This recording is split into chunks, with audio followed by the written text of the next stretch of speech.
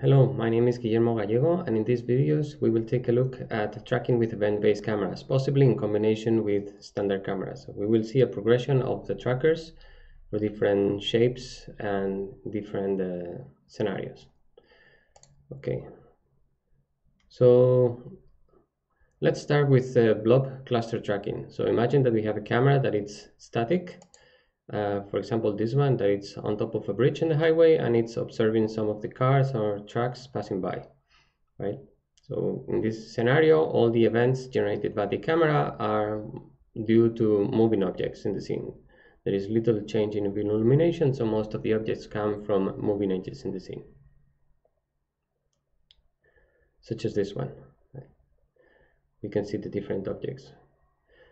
Okay, so the idea is, can we devise a simple tracker that makes good use of the events and it's very efficient to track these objects? Well, the simplest one is that we treat the objects as simply blob or clouds of events, and we have a very simple tracker where we just update maybe the location of the tracker and the size.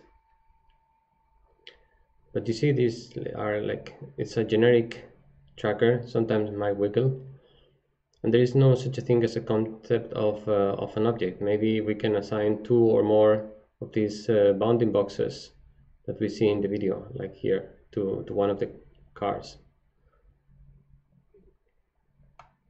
Well, so this is a very efficient tracker, and this has applications in surveillance. For example, you would like this tracker to count the cars and maybe measure their speed. Another example is when you have a camera that is static, for example, in a hall of a hotel, and you are tracking. This is just an example to track people, and you don't want to waste a lot of energy, so you have a very low power sensor such as an event camera that is triggering all these events. Mostly they are triggered by the moving objects, right? We are showing the grayscale output, which is the frames every few hertz, 1.32 hertz, as you can see in the video. But all the information about, most of the information that comes about moving objects comes in the form of events. And for these events, we just cluster them and we put a bounding box around them. And then we can plot the history of that bounding box, where was the center of that bounding box. So as you can see in this static scenario that we've seen in these two videos, the camera is static. Most of the events are due to the moving objects, and for that, event cameras are very powerful sensor because they are doing background subtraction in the sensor, and we just need to care about classifying maybe the different events from which cluster, from which object it comes, and once it's classified, then track it or update the parameters of the cluster. So sometimes it doesn't work so well, right? There was like a change of direction here. It thought that this cluster came left, and then there was a crossing, and then the cluster came, but this is a different object. Okay, so yeah, this blob or cluster tracking, where we are just simply considering that the events are like a blob, a cloud of points, and then we want to follow them. Well, it can be used for surveillance, and here objects are crudely represented by Gaussians or boxes or whatever. So on the left you see an image, a top view of a corridor, and people are moving out of the room, and on the right you see a grayscale representation of the events. The brightness changes, positive events in white, negative events in dark, and we also have the information of the different trackers, so the ID of the track and the velocity and direction in which the object is moving. So how are events processed? Well, typically one by one, and that's the paradigm shift, right? Because now we are not processing images, full images. When they come, we just process the events, and even though I have represented the events here with this grayscale image, this is just a representation. Events are processed. In this case, they are treated as single events, so as points on the image plane, and only the locations where in the pixels where an event was triggered, that's the location that it's processed. That's what it means by one by one. So there are two steps. One is that the events are assigned to clusters. Like you can see here, if an event happens, you have to decide which object or cluster it belongs to, and this is usually done based on spatial vicinity. So which one is what for this given event, what is the closest cluster? And then once you have assigned the event to the cluster, what you have to do is that you have to update the cluster parameters such as the center, the size, the velocity to fit with the events. And what is happening is that basically the event is dragging this cluster. The new event is kind of pulling the cluster to its location.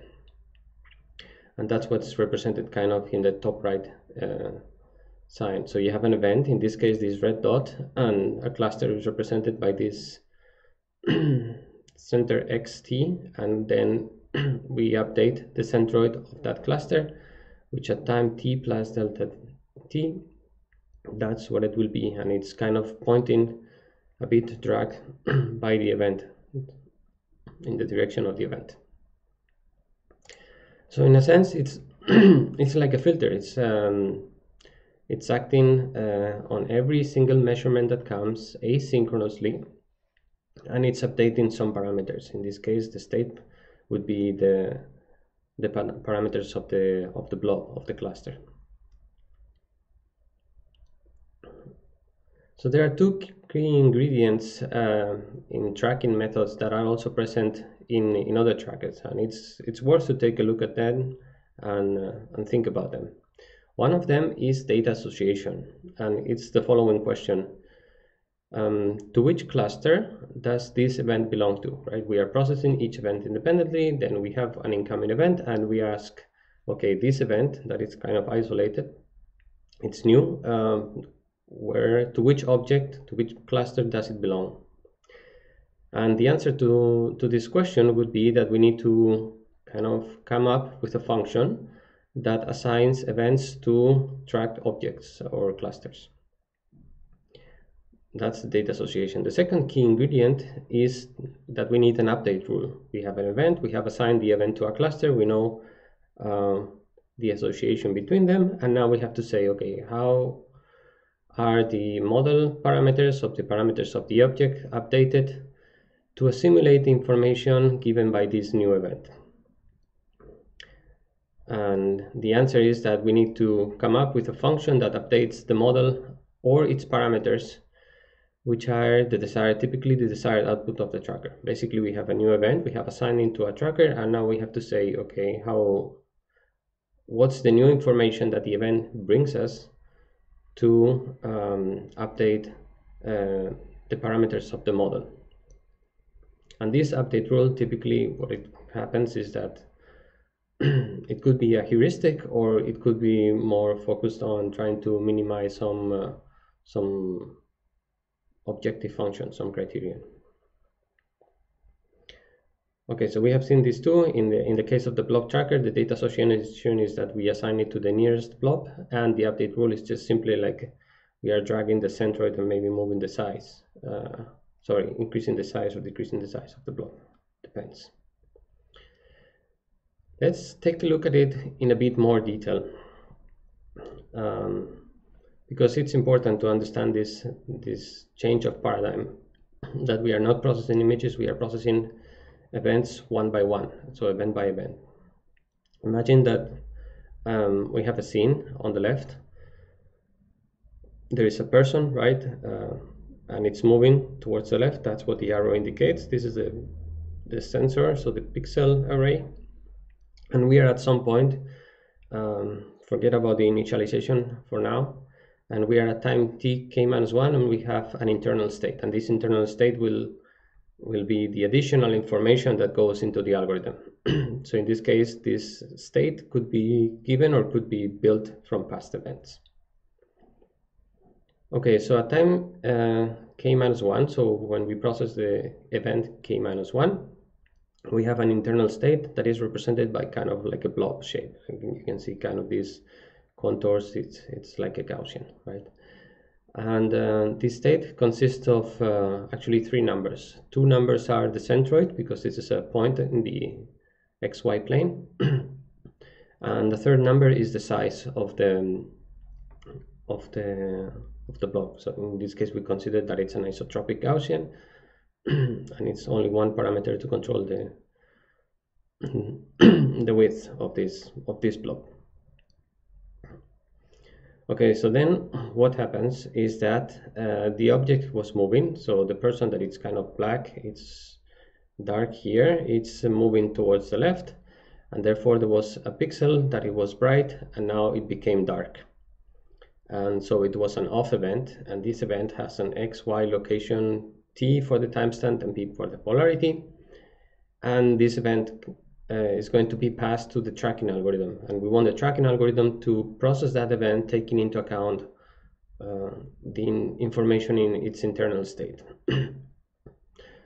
So what it will do is that, well, now we have already done the assignment. We have said that this event comes from this cluster, step 1, and then in step 2 what we need is an update rule. So what we do is that we update the state of the blob. Basically, we said what's the location of the new centroid and the new size of the blob based on what was previously there, so the internal state, and new information. And this new information comes from the new event, right? So this delta x, delta y could be a vector pointing in the direction between the centroid of the blob and the new event. But it could be any other rule. Okay, and this produces an output that maybe if we are only interested in the location of the object, then we just simply output the centroid. We don't need to update the size. And once this output has been generated, then we kind of move the internal state. So we have to update the internal state now with what we have computed in the tracking algorithm. As you can see from the previous image, it has moved right a bit in the direction of the event. And now we are ready for the next event to come. And that's basically the processing pipeline or algorithm.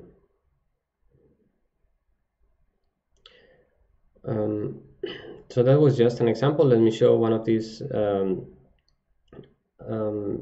applications of such a simple tracker, but you can tailor it to the scenario at hand, and then you can say that you want the object to be of the same size, and you know exactly where the object is going to be, like here in this car racing game. So let's take a look. There is a camera looking at the circuit, at the race, and it's observing the two cars. By the way, the YouTube link should be here at the bottom. So there are two cars, right? One is controlled by the white one is controlled by the machine, and the red one is controlled by the human. In this case, Toby Delbrook is playing with it. And the camera that it's above is watching both cars, right? And even though for us this is quite a high-speed scene, the camera has a very high temporal resolution, so it's able to track these objects with quite temporal precision. So in a minute we will see that this circuit that we see here, it's mapped on the screen of a computer, and the screen is showing how the tracking algorithm works. And it's tracking the white one, and then it's able to control the car to beat the human pilot, in this case the human controller. In this case, it's quite a simple tracker, right? It's one of the blob trackers that we have seen. Very simple one. On every event, it's updating the state of the system. I can move further. Yeah, here you can see the two cars moving, and in a minute we will see the blobs.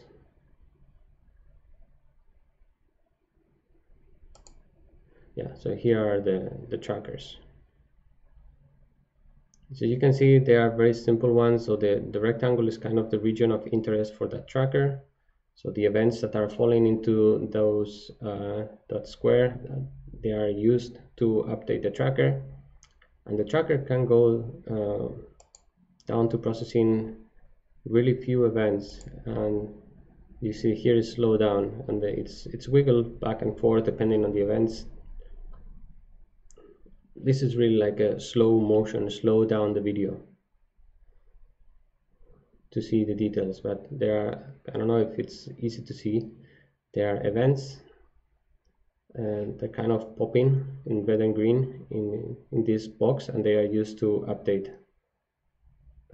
this track. And in this case you can say more. You can say, well, I know this is the track, so where the car is going to be, so in principle I should only take a look at events that happen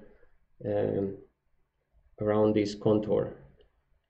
So I can focus and I can say, let's only take a look at this, and there are actually two, one for each car, and therefore here, yeah, you can distinguish the events that are coming from each car. So even though this is a simple tracker, you can tailor it to your needs, to the specific scenario that you have, and then you can come up with a very fast, efficient tracker. Yeah. So what are the advantages and disadvantages of this type of cluster tracker? Well, it's very efficient. So the advantages is that it's very efficient because we are not wasting resources, computational resources or effort on pixels with no events. It's quite easy to implement. It's, you know, just an event comes and then we have to compute the direction of where to move the centroid, for example, or how to change the orientation. It's very intuitive geometrically in 2D. And because we are processing one event at a time, it has very low latency, in principle minimal latency, down to in the order of microseconds.